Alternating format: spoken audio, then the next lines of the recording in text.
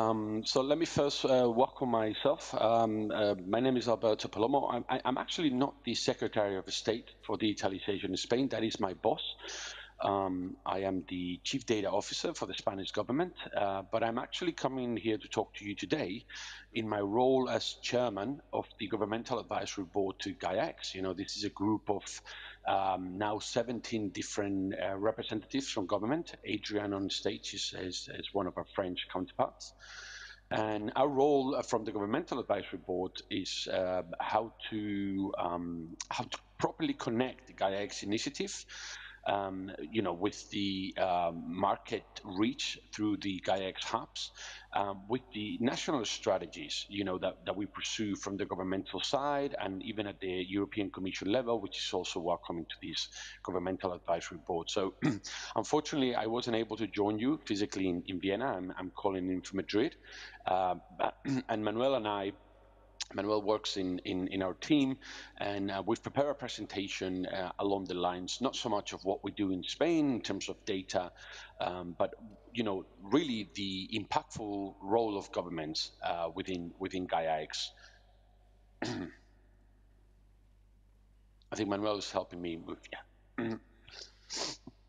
So I want to talk to you briefly, you know, really about the importance that governments play in this Gaia-X initiative, especially as we've transitioned from an initial, you know, inception and design phase in 2019, 2020, and 2021 into a more production and really development of code. And those of you that were at the Gaia-X Summit in Paris, that were involved in the creation and showing of the demo of the first Gaia-X instruments.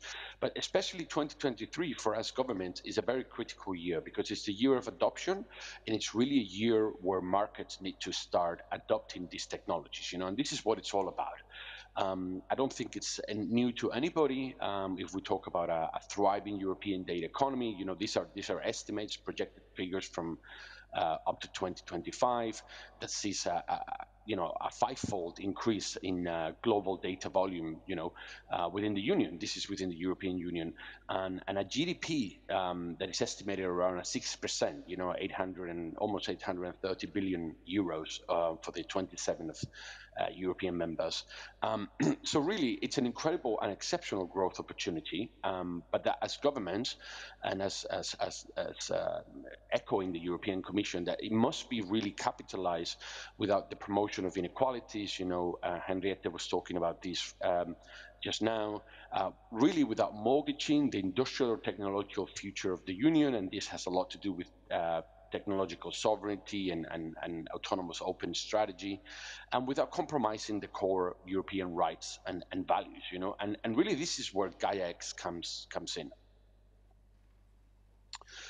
So if I had to say, what is the Gaia-X value proposal? So essentially, Gaia-X, in a nutshell, is a set of, it's an architecture, it's some code, but it's very importantly a sort of a lingua franca, you know, a common interrelation model for digital ecosystems, you know, and this is the core of what the Gaia-X initiative is about, you know, and it really provides a framework for regulatory technology. You know, essentially, it's a technology that one can apply to, you know, a set of rules, labels. You might hear a lot about labels during these 2 days, and this can be horizontal labels, for example, regulation or best practices coming from the European at the European level, but also sector specific.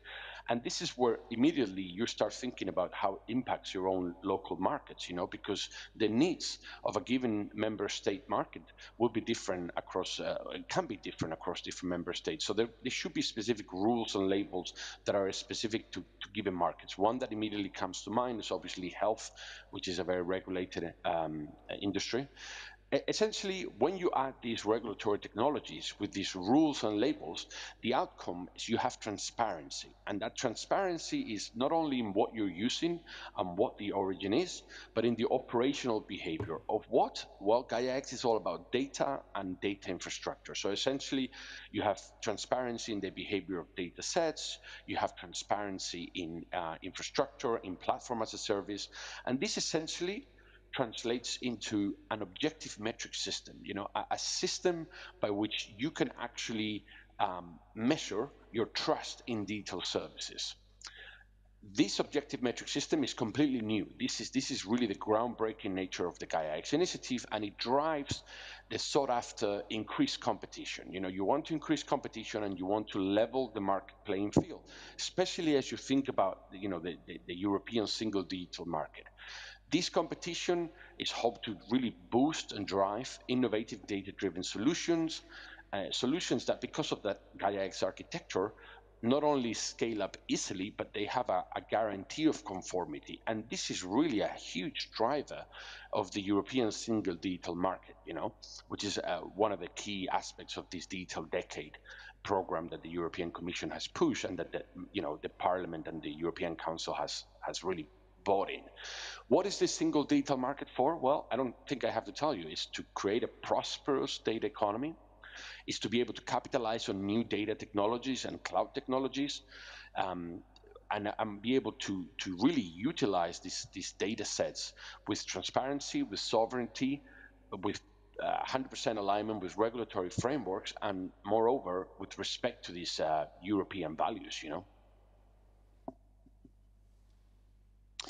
And this is a slide that I use a lot, and I have to give credit to the ASBL because it's heavily borrowing from the ASBL slide. So here I present you a simplified version of the Gaia-X architecture, and this idea of ecosystems, which you've probably heard before.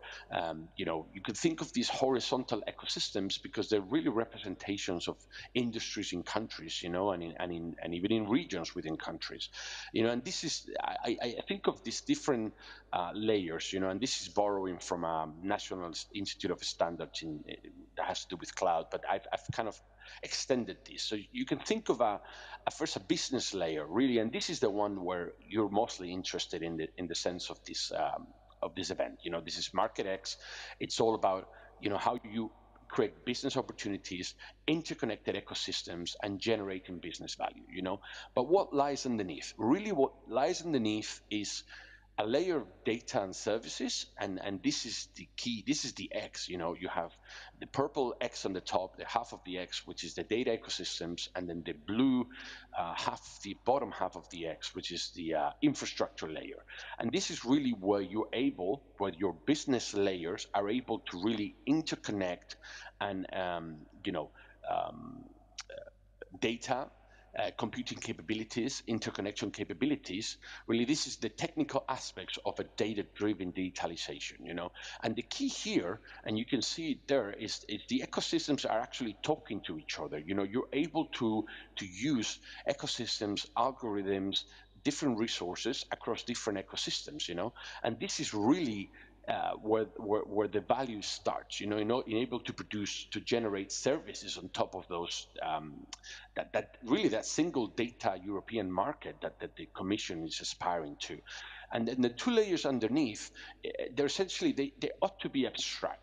This is the technical aspects. On the one hand, how are you able to really create that interconnection across ecosystems? Well, that's what Federation and the Gaia-X Federation services are all about. You have things like verifiable credential wallets. You have things like distributed ledger technologies, commonly known as blockchain.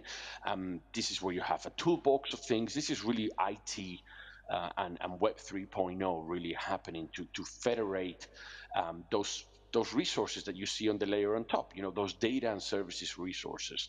And underneath all, and connecting back to this original idea of transparency and a sovereign digital economy, is the Gaia-X trust framework. This is what Gaia-X is all about.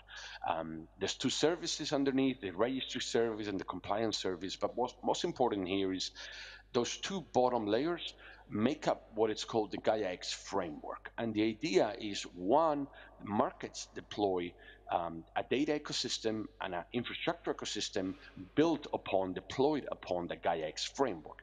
Why? Because that way one can that's the lingua franca that you can use to be able to really interconnect resources across different member states and even across the world, if you will, in the future. And so this is the idea. This is the way to come to the single digital market. And then on top of that, really deploy your business opportunities. So we talk about, obviously there's a huge merit to the benefit to this. So how do we articulate it?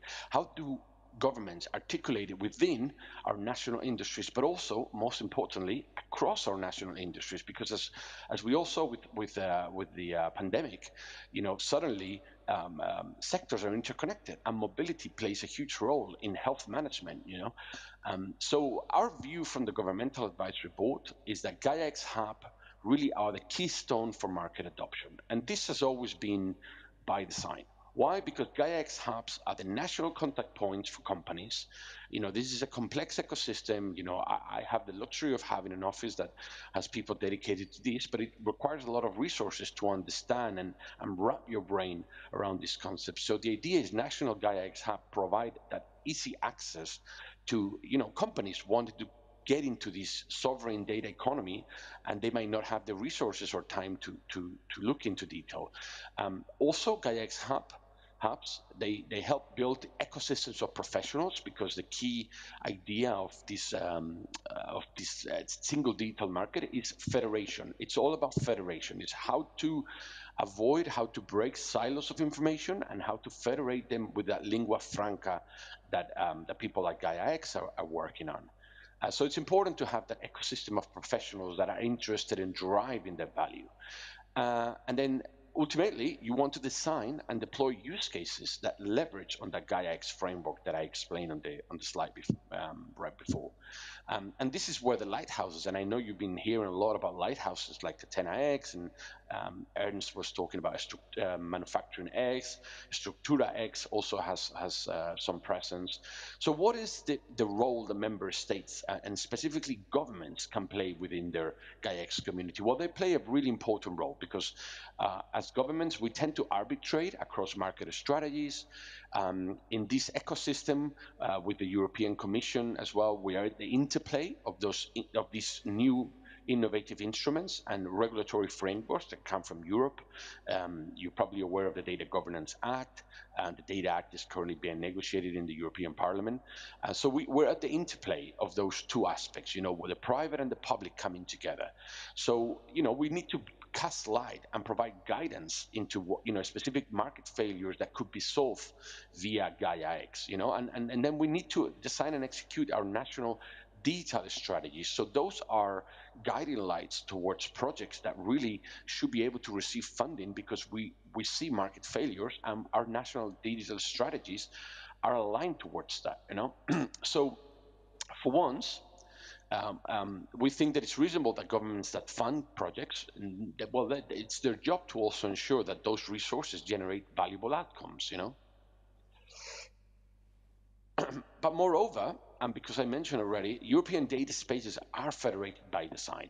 This is your typical platform economy or network economy, where, as the number of nodes, as the number of resources on that federation grows, and as the interconnection with other ecosystem grows, the value of the whole system grows, So a key word here is interoperability. You won't have federation without interoperability, and that's a complicated topic, because it's not just the technical interoperability, but it's also the semantic. What do things mean? What's a common language to use these resources?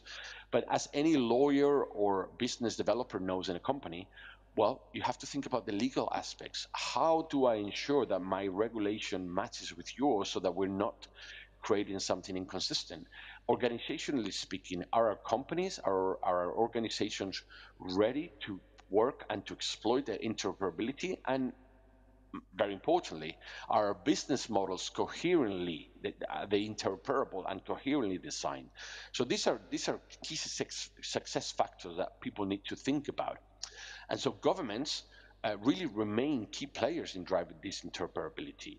On the one hand, through the Governmental Advisory Board to Gaia-X, a lot of the work we do and that I'm driving as chairman is harmonizing, harmonizing how different countries are looking at what are our prime areas of investment, what are the volumes of funding that we're mobilizing to the private industries, what's the coherence, how to make a coherent proposal, how are projects going forward, and what are we finding that works and doesn't work. Ultimately, I think it's important for us to really design a common, process flow across national projects, you know, and not just within our own countries, but across countries, because this will allow a uniform spreading and implementation of the Gaia-X message. And this is important because if you look into an internet search what Gaia-X means, you're going to find different meanings of it, but really there's only a single one, you know, and that's why it's important to all understand, be on the same page as to what, you know, the Gaia-X message is and how to drive it forward. Ultimately, as governments, this is what I am measured in, to generate productive economies of scale so that we don't reinvent the wheel, and we want to steer our national constituencies. You know, we want to guide them and help them towards, you know, really the thriving data economy. You know, a sovereign data-driven digitalization. Well, first of all, it's a great pleasure to be here. I would like to thank all the Gaia-X team and the rest of the teams that are taking care of us and making this a really great event. So thanks for joining us here in Vienna, a wonderful place to be.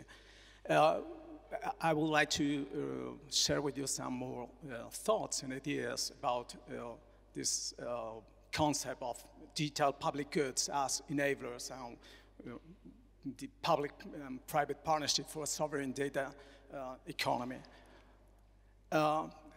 We have been talking about the role of the national hubs of Gaia-X as key players in the market adoption. And this is the view we have for our national hub in Spain. We think that our hub is playing a key role during this kind of things. You can see, first of all, organizing our Spanish ecosystem and, well, to assess the kind of projects that could be developed. This is something we think it's really core, since our hub is able to represent the voice of the industry. Then they are able to promote the kind of projects that probably need to be financed and need to be support from the public side. And probably, and that's why it is at the center of the image. This is just a mental model, as you can see. We think that our hub is playing a key role in fostering the capacity to execute projects.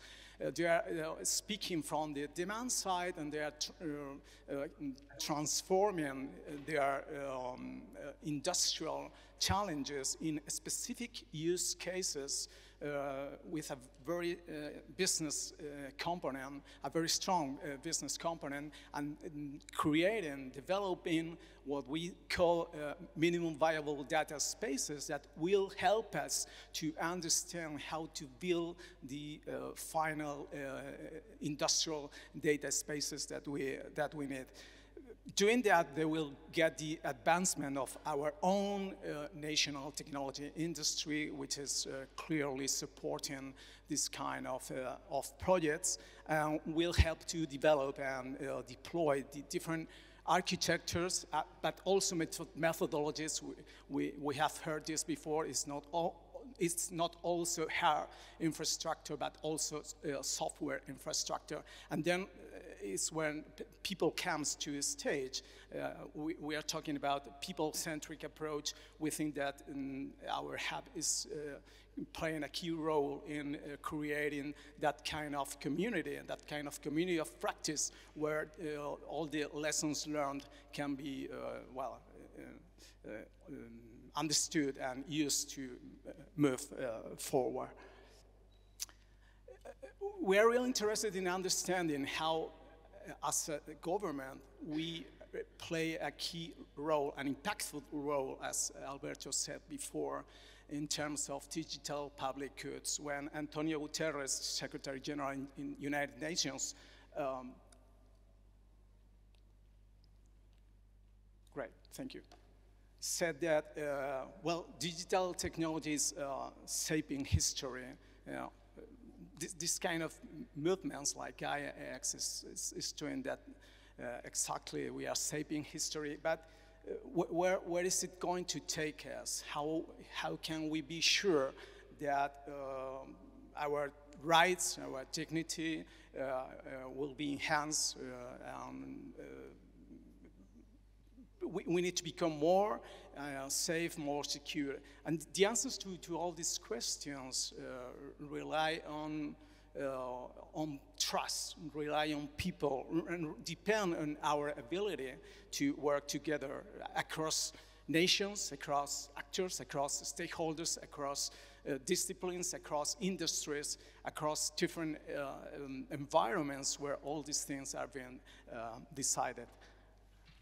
So, thank you. And at this point, the way we see the governmental intervention to foster digital public goods, and more concretely, the role or the mission that we have as a national Spanish data office, is to overcome those challenges, but also those barriers in the development of a prosperous data economy across our different key and strategic national industries. Mainly leveraging the current European positive political and regulatory frameworks, and specifically accelerating all the national capabilities. So here we need to think, or we want to think this digital public goods as enablers, as the assets that we can use to create the minimum conditions that all the national ecosystems need to get all the stakeholders, all the key players on board the different projects that we are trying to develop with the industry. Since we need to create or to build that digital public infrastructure, and we cannot think that, well, something like a random organization, a random project somewhere in Europe is supporting everything. If we want to create a modern digital infrastructure, we need to understand what kind of digital public goods can we as government to push, to support and to foster to get this ecosystem and this digital public infrastructure built to get things happen.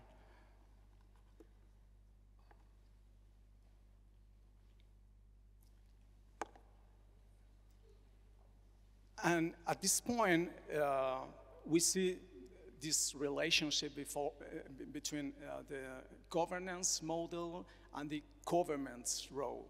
As you can see, we see it as different layers supporting each other with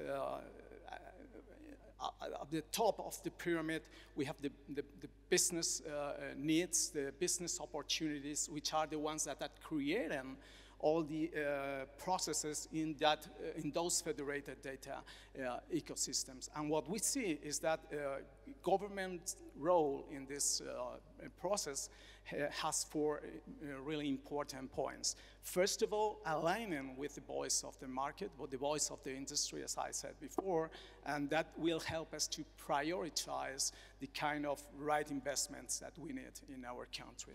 Second point, seeking harmonized implementations. We have been talking about the standardization as a key point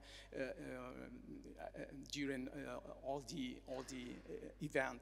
Third point, to promote governance framework that is able to support new models for digital cooperation. Again, this is about trust, this is about people, this is about people trying to make things together, as we said when we were talking about digital public goods. And finally, that software and hardware digital infrastructure that with digital public goods enabling that infratech, that infrastructure, will provide a means to reusability, lowering entry barriers, as we said before.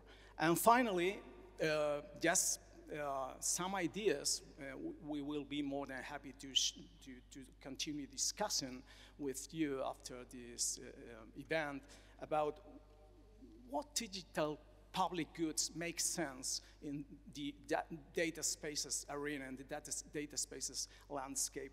Well, mainly two great categories, infratech and community building, as you see. And things, but just food for thought, just ideas that can be discussed on an open environment. Things like cross-sectorial infrastructure and code. We are thinking about creating well, spaces to experimentate with lab capabilities where companies can test architectural models, building blocks, different components. We are thinking about having a service catalog with data sets, with computing capability, with artificial intelligence services, business intelligence. This is market creation from the offer side, if you want to say it this way. We need something like a typical consulting approach, business analysis, assist to be analysis, gap detections, SWOT analysis, risk matrix, and so on. Obviously, collaborative environments, since, I don't know, digital whiteboards, working groups, IDEs, etc. Knowledge management, we need technical guides, frequently asked questions, we need reports, we also need wikis, best practices, and finally we need community. We need a place where we can serve projects, where we can serve references, and where we can discuss with each other to cooperate and collaborate. So as I said, it would be a pleasure to keep on with the discussion, sharing with you these ideas we have tried to bring to you about how, well, the digital public goods can build a digital public infrastructure that foster innovation in our country. Thank you very much.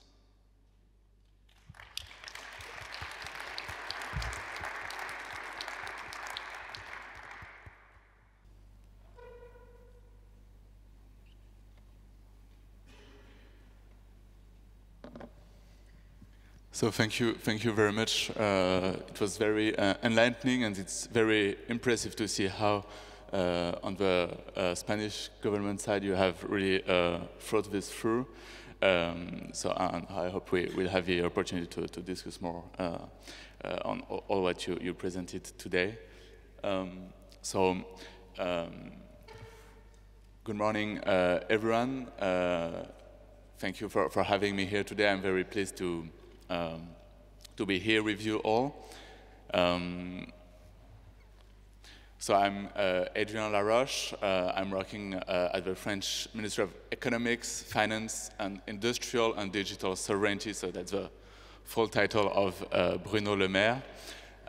So you get the goal right away. And I'm working at the Digital Economy Department. To be honest, I'm more a guy from the bottom part of the X. I deal with cloud technologies, high-performance computing, quantum technologies, but also with data economy projects. And of course, for any use case, any data space projects that I heard from, that I received, I go to my colleagues from the Ministry of Climate, of Transportation, and so on, to ask them, okay, what do you think of the use cases? Is this current with your priorities, and so on. So after this very enlightening presentation from my Spanish colleagues, I want to present you a bit more, maybe concretely, what is the French strategy for cloud computing and data sharing. So it's called for cloud at the beginning, but it really encompasses both cloud and data sharing issues. So very quickly, we have three main pillars of this cloud strategy. So the first one is the cloud of trust, or trusted cloud strategy. I think you've all heard of the Secnum Cloud label that is operated by ANSI, or a cybersecurity agency. with a lot of technical cybersecurity requirements, but also what is required to obtain protection against illegal access to data because of extra EU laws with extraterritorial reach. So of course, this is not today's topic, but just to remind you how important it is for us. And this is of course aligned with European strategy on Secnum Cloud is, we hope, will be current with EU CS high. So it's not the topic of today, but I really want to reassure you that we are both very determined and very reasonable in what we hope for regarding EU CS. So I hope this would soon arrive at something. So the second part of our strategy is the cloud-first policy. So there it's really the government-own move to cloud strategy. So it's animated by DINUM, so the sort of the IT chief of the French government. And so we had a circular from the Prime Minister in 2021 saying, okay, from now on, all IT projects, all applications in the central administration of France, if it's new projects, they have to be cloud-based. So it was a very important thing for us to say, you have to think cloud first. You don't use on-premise servers for your new projects. And of course, when you go to the cloud, you have to think about your particularly sensitive data. And so in case of particular sensitive data, you have to use either one of the two own clouds of the government or commercial public cloud offer that is Secnum Cloud qualified. But really the main part is the first one. It's the cloud-first strategy, the cloud-first move. And the third part, which is the one I'm going to detail today, is what we call an industrial acceleration strategy.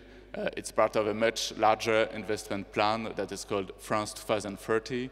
And basically the goals are to support the growth of innovative French and European cloud products and services. And I'm going to detail this a bit. So what do you have to know on the French strategy on cloud computing? We've earmarked 677 million euros to support projects. And of course, what is key is that this is really part of this much bigger plan with 66 billion euros to address really the great challenges of today. So we speak a lot about the double ecological and digital transition, and that's really the key insights here. So I pass along the rest. So we have four axes. The first one is really the bottom of the export, developing innovative cloud and edge computing solutions. So we had a call for interest back in 2021 with a huge chunk of the money earmarked. What do you have to know here? First, the IPCI cloud infrastructure and services. So it's a very important European project with 12 European member states, and of course, I see some of them here. So there are numerous direct and indirect partners. What is the difference? It's just that the first one have to be notified to the Commission, to DG Competition, to get their state aid. Right now, we're in the middle of a validation process with DG Competition. It takes an awfully long time, of course. It's very difficult for the providers, the businesses. But we're going through it. We're positive that the process is going through. But what you need to know if you're not part of the IPCI cloud is that once it's validated, it will be an open, innovative ecosystem on cloud solutions and technologies. and that it will be possible, of course, to join later as member state or as a business if you have a project that fits within the whole IPCI cloud narrative. And if you don't ask for a too large state aid, you won't need to notify to the Commission, so it will be much simpler once we have validated this first big step. So please keep that in mind. And the second point is that, of course, not all projects are part of the IPCI cloud. And we've already awarded roughly 130 million euros of state aid to national projects. And I would insist there that really the first euros that came out of the pocket of the French government regarding those projects was the 15 million euros dedicated to the French part of the Gaia-X Federation service. So really the first thing that we did in this whole cloud strategy was to fund this digital public good that is really a key part of what Gaia-X is doing in order to build this trust engine for the data-driven economy. So that's the first part. It's not, there are other parts of this first axis. So we had a call for projects for SaaS collaborative suites for the digital workplace. So basically supporting competitors for Microsoft 365. We hope to announce Laroche soon. And the second thing that we did is to create a Secretariat cloud support scheme for startup and SMEs. So, of course, it's only 3.5 million euros for now. We launched our first call for interest. We have very positive engagement from the ecosystem. And, of course, today it's Secretariat cloud, but if they go for this support scheme, they're going to be, let's say, EUCS ready. And so we really hope that this would contribute to achieving a common European market for trusted cloud offers. The second part is a more lateral part, supporting technological research, innovation, and maturation. I'm not detailing this today, but we have a significant amount of budget dedicated to this as well. What you need to know is that we finally validated the big research program of 56 million euros. And individual selected projects are going to be launched in a few months. We're going to have an inauguration event, a Kickstart event in France for this PEPR cloud. I don't know when and where yet, but of course, if you yourself are interested, or if you have either a member of research and innovation administrations or of your innovation directions in the businesses that are very interested and would be like to be part or to attend to this event, please let us know. We will, of course, it's financed in France, but it's in collaboration with a lot of European researchers, so you're most welcome. So the third axis is supporting sectorial data spaces, so where it's right directly within the scope of this Market-X event. So we have earmarked 150 million euros to support such data spaces. We've launched a call for projects in 2022 with first rounds that are now behind us, so it's in the instruction is in the pipes. We're going to have next rounds. It's not official yet, but I can tell you it's going to be June 2023 and December 2023, and extra in 2024, 2025. So Francesco told me yesterday that we as government must be clearer on what we want and what our objectives are. So very clearly, what we want is to incentivize and support key sectors to move towards a data-driven economy. So yeah, that's the goal. And of course, we didn't define ex ante sectorial specific goals because, as I've explained to you, we've come more from the bottom part of X, but we do it on a case-by-case basis, project by project. We go see our colleagues in other administrations to be sure that the projects are in line with the priorities. And of course, it has been mentioned again and again, the fourth axis is retraining, training or retraining human resources, and there's an open call for projects as well. Yeah.